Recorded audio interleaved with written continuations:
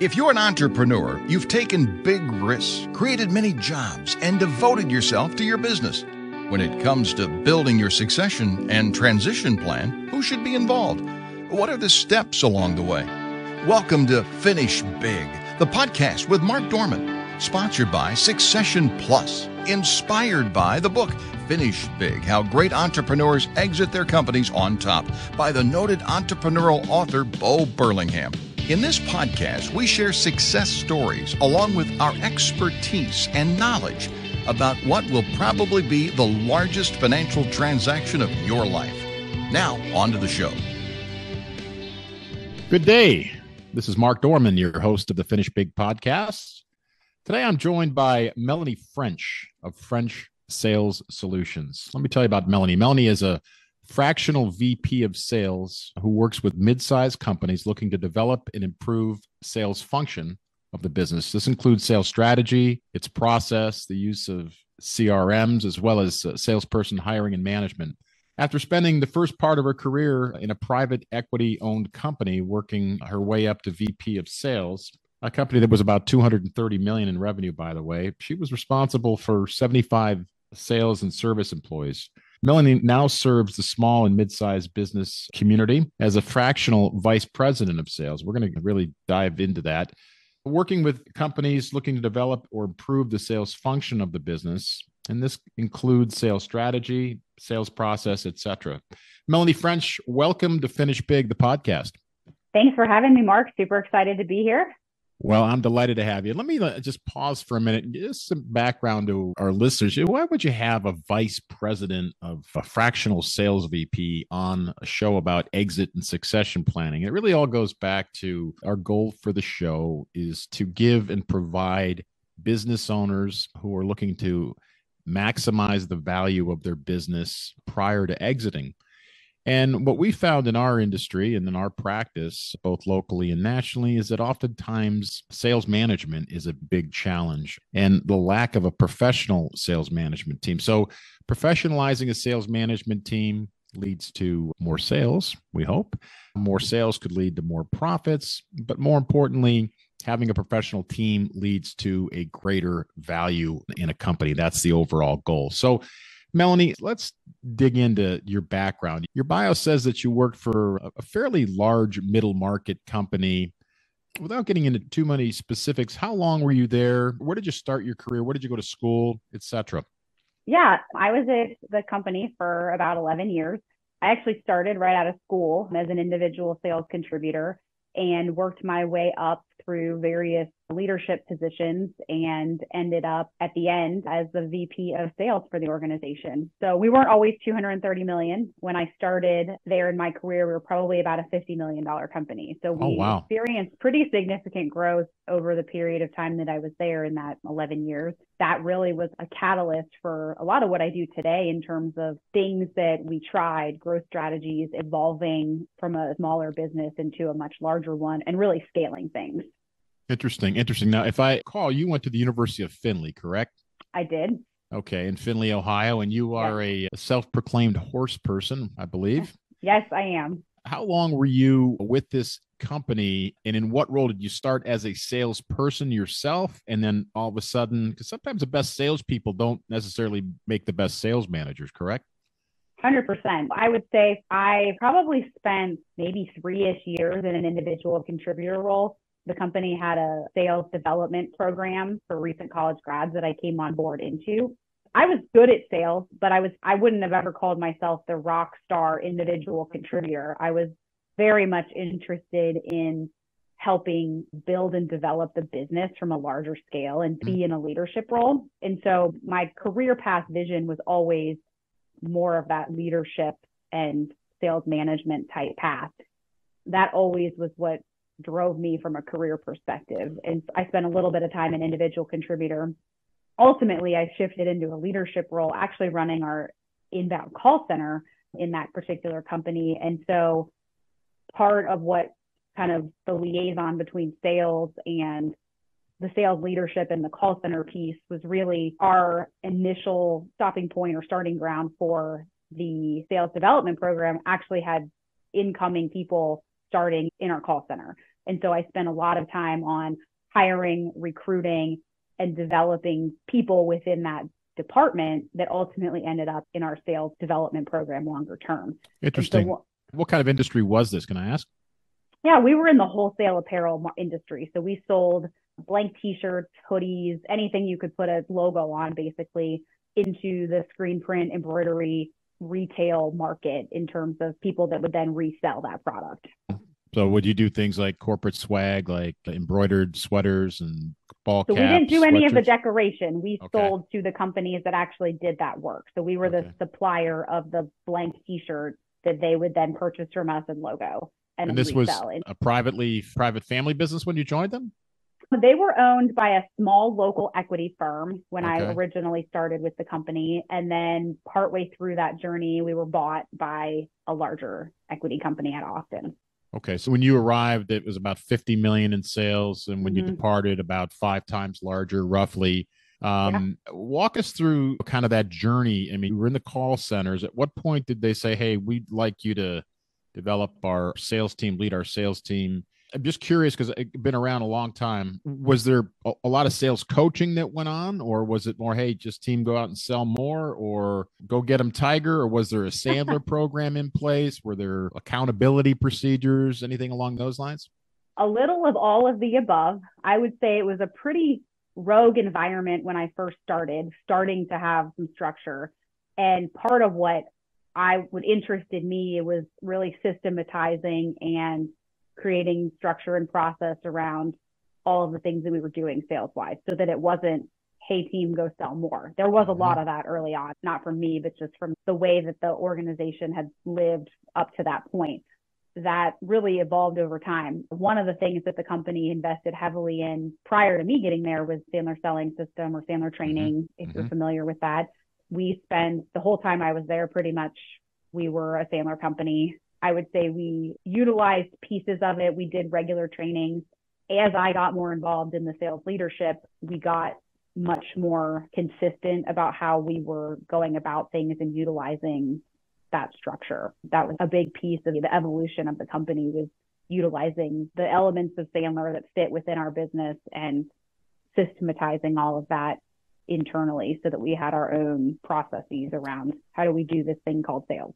Yeah, how do we track, right? I want to get into that. I mean, because I know I've got a good friend of mine in my community that is a terrific Sandler coach. I've been through some Sandler training over the years, but that's not sales management, right? I mean, that's more sales techniques and best practices. And as I said, you could have these terrific men and women that are just natural born salespeople. They could proverbial, sell ice to Eskimos, but leading a team of 75 by the time you left and having a coordinated strategies and tactics on how they're tracking leads, how they're managing their sales funnel, what their process is, what type of CRM did you adopt, and did you adopt more than one, and did it kind of evolve? Did you kind of mature from one to the other? Can you share with our audience a little bit about that? Yeah, we actually used we'll call it more of a homemade, homegrown, home-built system. We had an ERP system that was very industry specific to us. They had a CRM, I will call it module, that was pretty terrible, but we actually ended up building on top of that our own customized solution to really manage our workflows and what our salespeople were doing from a call perspective. We were very heavy into phone outreach, building relationships with our customers. And so the CRM system that we utilized, one, it was integrated with our ERP, which was a big key part of all of our metrics and being able to track. But we developed a system that was custom to us that essentially queued up who they were supposed to call next based on a lot of different things. We had our own internal set of criteria. We were evaluating, tracking information we were collecting from conversations, and that all those things together helped us drive the activity in terms of who should be called. I think you and I would both agree on that point. You could have the best CRM in the world, but if your sales team doesn't have a high level of discipline to keep their records fresh and that data clean, it gets corrupt pretty quickly, and all of a sudden your analytics are essentially worthless, right? 100%. Yeah, I want to touch on that. But before we do, I want to just take a step back. When you're looking, and I want to move kind of forward, but then come back a little bit. So just be fluid with me here for a moment. You started up, French Sales Solutions. What was the genesis of that? Was that born out of COVID? Was that more of a work-life balance type move? Share with us how that was born. Well, a little bit of all of those things. Ultimately, what spurred it was the company. We were bought by another private equity firm that I mentioned. That really shifted the culture of the company fairly dramatically. I was there for several years after that happened, but I kind of got to a point where I felt like I needed to be doing something else. And then COVID kind of It just wasn't any fun anymore? Yeah. And so COVID was in between that in all of that too. And the promotional products industry was hit extremely hard by COVID. I'm talking like 90% sales drop, right? You think of all the events, activities that do swag, gone in overnight. So the business took a pretty big hit. I ended up having to lay off a significant portion of my staff. I was not one of those people, but I was already kind of in a mindset of, I probably need to go somewhere else. Like I needed to do something else in my career. I decided that right as COVID started. And so that obviously made finding a job kind of difficult because the world was literally on hold. And I just came across this fractional VP of sales concept and was really interested and intrigued. One, just I've always been kind of interested in a consulting type business or arrangement. I had throughout that process with my old company, we did, when we were bought by the private equity, had a consulting company come in and do quite a bit of work and evaluation and provide some really good insights. And so I was very intrigued to be able to do something similar. Kind of watching them saying, hey, I think I could do that. I think I might like doing that down the road, right? Yes, it came up and I was like, you know what? I'm going to do this. I'm going to jump and start my own business. And I was born out of that was French Sales Solutions. So I quit my job by choice in June of 2020. And no pressure there, Melanie, right? And launched this business. And here I am almost 4 years later. Wow. Good for you. Let's talk about French Sales Solution. Exactly define what we mean by fractional VP of sales or a fractional sales VP. Yeah. So fractional exists in other capacities as well and would fit this mold: fractional CFO, fractional COO. There's all these types of fractional C-suite roles. But the concept, generally speaking, is hiring a really high-level strategic person that if a big corporation were to hire them is probably a multi-six-figure type position. Small to mid-sized business is never going to bring in someone of that caliber on a full-time basis. They don't have the money for it. It does not make sense. There's just not enough for them to do in that world. But from a fractional standpoint, you're taking someone with that skill set and chopping them up and getting a piece of that expertise at a high level that's a bit more sized for your business. So it allows that small to mid-sized business to really have access to a level of talent that they never really would have otherwise. Yeah. And talk to our partnership about what size of company, or the specific industries that you're targeting, et cetera. Yeah. So size of company, I would say typically like from a fractional VP of sales standpoint, or what I look for in clients, is usually they're 5 to 25 million in revenue, and they don't have anyone in that strategic high level VP of sales type role. Like there's nobody really running strategy, managing the team. They might have somebody that they call a sales manager, but it might be a salesperson that got kind of thrown into that role, never had any training or expertise or experience other than selling for that company in that role. And so this is really about elevating the perspective, elevating the skill set of the team, and bringing in real outside expertise and counsel around that part of the business. Interesting. And at any given time, how many clients will French Sales Solutions serve? 3 to 5, would you say? I'd say that's on the high side. My engagements vary, but I have an intense, what I call 6-month kind of implementation execution engagement that's really doing the heavy lifting of what needs done. And that particular piece of my offering, I typically have 2 or less in that phase at any given time. Now I have others outside of that, but I'm a high touch, low volume provider, which is what I found to be most effective in getting results.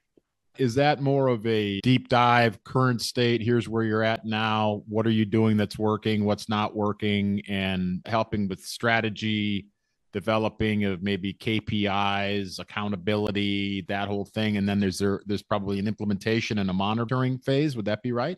Yeah. So that initial, like what's working, what's not working, is my audit phase, which is about a month long. And then From there, we develop out an implementation, which is usually about 6 months. And so that's really building out whatever's missing, whatever's kind of critically broken for that particular company. And then beyond that, keep the train on the tracks, ongoing support. Yeah, just kind of checking in, right? I'm sure that higher level of touches early on to kind of get that cadence and keep that accountability and that tempo up, so to speak, right? Yes. Yeah, so our guest today is Melanie French with French Sales Solution based in Cincinnati, the Queen City. What are you seeing are some of the big issues as you kind of look at your clients and prospective clients? What are some of the trends that you see? I mean, I want to talk about best practices here in a minute, but what are some of the worst things that you see that need fixed in a lot of these small to mid-sized businesses? The biggest thing that I see is I'll call it accountability / sales management / we tie that into more metrics. So they just don't have a good system around what are my people supposed to be doing? Are they doing it? And how are we creating a culture of accountability and managing to that? And it's not about micromanaging or anything like that, but it's more about like, what do we need from the company and each of the individual contributors to be successful in our mission long-term this year, 5 years from now. And so that piece is very commonly either no metrics or not the right metrics to really move that needle. Hi, this is Mark Dorman. Sorry for the interruption. I know you're listening to the Finish Big podcast, and I'm excited to have you here. If in the event you have any questions, please head over to www.succession.plus/US, where you can find out how to reach me. I'd love to hear from you. And now back to the show. Yeah, and then I would imagine you just see a lot of blank looks on your face when you ask people like, how are you tracking this? Or what's your process for this? Or how many sales calls is your team meeting? I mean, I know entrepreneurs very well. I'm one of them myself, and sometimes we're our own worst enemy. We say, let's just go sell more, 20% more than last year, but there's really not oftentimes a lot of meat on the bone as to what are the granular day-to-day tactics that I need to make that happen underneath the strategic umbrella, right? Yep. It's just, here we go get them, Tiger. So where you're taking your clients, I imagine you strike me as a pretty structured individual. You have to be in sales management and have 75 salespeople reporting to you. What are some of the KPIs that you develop? I know there's going to be some industry specific ones, but kind of give me a general list of some of your foundational elements. And let's talk about your process as well. What does that look like? First off, let's define, there's leading indicators and lagging indicators. And so from a KPI perspective, I want to look more at, a lot of people will confuse the two and call a KPI or key performance indicator, let's just say closed business or sold or won business, which yes, that is a key performance indicator, but that's more of a lagging indicator. And so when I'm looking at what are we doing on a daily basis, we can't really control a lot of times, and this depends on sales cycle, but we cannot control whether the business closes, when it closes, what opportunities are going to come to fruition or not. All we can control is, are we doing various activities or executing various steps of the process? And so I'm most concerned with the leading indicators, which are all of those action items. Are we doing them? Are we doing them well? Are we doing the quantity that we need it, right? Quality, right. Quantity, all that stuff. And it depends on the company and the industry and a lot of different things, but that could be anything from phone calls, number of first meetings or first time appointments that we have with a particular prospect. That could be number of emails we're sending. It could be social media type connections or conversations. Yeah, I mean, I know when I started, that kind of stuff. Yeah, in my career, I mean, there was formulas, right? And you knew that if you did the activity, the results would lead to these results, right? You just can't say, I'm going to get these results, and then your activity doesn't match up, so to speak. So how are you assessing, and do you have some specific industries that you favor with French Sales Solutions, or is it more building the infrastructure, the habits, if you will, and taking it from there? It's more like building the infrastructure. And I would say I don't have an industry specificity, although I would categorize it more as I'm B2B focused. So I don't do any B2C type work typically. High ticket B2C, where it's a much more consultative, highly considered purchase. From a B2B standpoint, there's more transactional, there's high ticket, low ticket, long sales cycle, short cycle, all that. But I would say I tend to fit not necessarily by choice, but what I found is a lot of the folks that need the most help have been in the more, I would say, higher ticket consultative type space. And most of my clients tend to fit in that space for whatever reason. Why do you think it? I'm just to help me understand that. Why do you feel that most of that industry, the higher ticket, longer sales process, needs more sales management assistance or needs more fractional assistance? Because the results don't come as quick and they don't necessarily know what's wrong or what's happening for the results not to be created. In a quicker sales cycle, you get feedback real quick. That's a great point. Did I sell? Did I not sell? Versus, I mean, I see companies all the time where they've got reps that have been on the books 1, 3, 5 years and really are not paying. Not only are they not really positively impacting the company from a revenue profit standpoint, they're actually costing the company money and they still work there, but they don't really, it's going to take a while, right? Is within their mind, like the business owner or the leader's mind. It's going to take a while for this person to ramp up or do well or start to produce anything. But the whole time, they're really not doing any of the stuff. Yeah, you have to track the activity. They've got to be sowing the seeds, right? But then a year down the line, it's like, oh, well, they should have sold something and then they didn't. And then it's like, well, crap, like, what am I going to do with this person now? Right. And they don't really know what the problem is. They just know that they're not selling stuff. Right. That is the hardest part. They've got to get to a point where they know what actually has to happen and then track against that. And if it's not, then you can start to make corrections mid-cycle versus waiting until they don't sell anything to figure that out. And that's a long time in those longer sales cycle, higher ticket. Yeah, this has been good. This is interesting. Again, give us top 3 best practices that French Sales Solutions would look to adopt. I would imagine it's going to be accountability and tracking would be one. Ooh, yeah, that's a good question. Let's see. Only 3. Best practices. Number 1, I would say you definitely need to have metrics around both results and activities. That's absolute best practice. You should have everything in a CRM and you should have all of your people utilizing that. And that should be part of your metrics. I mean, you want to pull the metrics from there, but your metrics really should be part of your accountability. The last one I'm going to touch on is hiring. Best practice. You need a structured process, someone who knows how to hire salespeople. That's I'll tie that in. You need a process around how you're evaluating resumes, what you're even looking for, the questions you're asking in the interview process. You need an efficient interview process, but you also need one that's going to net you a positive result in the end in terms of a valid candidate. Yeah, you need a process to hire good talent, a process to hold them accountable, watch their behavior. I would imagine you get a lot of pushback from the old school folks when you say implement a CRM and log every one of your calls. And that's got to be a bit of an uphill battle, I would imagine. It can be. A lot of the clients that tend to do well with a fractional VP of sales or even just other leadership roles coming into play, usually the company has a vision and a culture around wanting to grow and investing in their growth. So I frequently see a lot of like EOS companies that are the entrepreneurial operating system or the book Traction, for those of you not familiar. But those types of companies tend to have a lot of structure around what they're trying to build. And so typically the people that has been communicated and the high level of buy-in, right? So usually the people are bought into that process and are interested in whatever it is that kind of comes along with that journey, right? There's going to be evolution and change.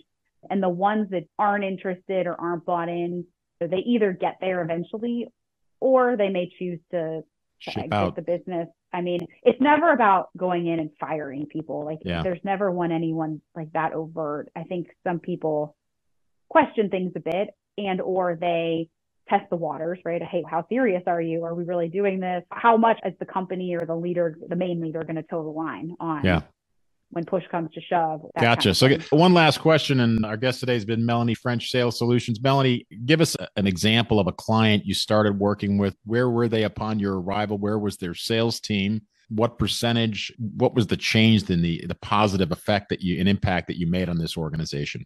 Oh, yeah. Well, I recently worked with an insurance company. They sell commercial insurance, but I was brought in because their team, they really didn't have any structured process around how they were selling or any metrics, no CRM. I would say probably 3 of the 5 salespeople you would classify as significantly underperforming and not on a path to really ROIing from that standpoint. We went through a process to really implement all the things I just mentioned in terms of process and structure. But the big one was KPIs and really tracking what they were doing, but also pipeline, what kind of meetings they were having, and getting things a bit more top of mind and just really having visibility to all of those things. So I had one of those three ended up on a great track now. She is killing it. She's not 100% where she's very new to the organization, but she's probably did 10 times the sales she did in her first year last year. Good for you. Which is amazing. And then I had another particular rep who ultimately decided that this organization was not for him and ended up deciding to move on. Mm-hmm. That was okay. It was a loss, but he had been there for quite some time and really hadn't produced the level needed and wasn't getting where he needed to go. The metric made that pretty clear, as well as some comp changes. And then we had another one, and I get into this quite a bit, but it's also a family business. And this was one of the owner's sons who was in a sales role. Mm-hmm. And ultimately it was, after a lot of conversations, figured out that maybe he wasn't quite in the right seat. And so it ended up being a very net positive for the organization. He shifted into a different role and out of the sales role. And now we have a pretty well-performing sales team as a whole that is on the track to not have all that, the lower performers kind of dragging things down. So you got a little more positive mojo in the room. This has been great, Melanie. Our guest today has been Melanie French with French Sales Solutions. Melanie, tell our listening audience how they get a hold of you, please. You can find me on LinkedIn, search the name Melanie French, or you can email me at mfrench@frenchsalessolutions.com. Excellent. Or at frenchsalessolutions.com on the website. There you go. So if you have a company between 5 and 50 million in revenue, folks, ideal clients looking something like 2 to 15 salespeople in the B2B market, check out our friend Melanie French. She'll help you grow your company. You grow your company, you grow your value. You grow your value, you might have a better chance for a positive outcome when you exit. This has been Mark Dorman, your host of the Finish Big podcast. Until we meet again, folks, here's to finishing big. Thank you. Hope you enjoyed listening to Finish Big, the podcast with Mark Dorman, sponsored by Succession Plus. Don't forget to click the follow button to be notified when new episodes become available. Visit our website at www.succession.plus/US or give us a call at 330-350-5410. The information covered and posted represents the views and opinions of the guests and does not necessarily represent the views or opinions of Succession Plus. The content has been made available for informational and educational purposes only. The content is not intended to be a substitute for professional tax or legal advice.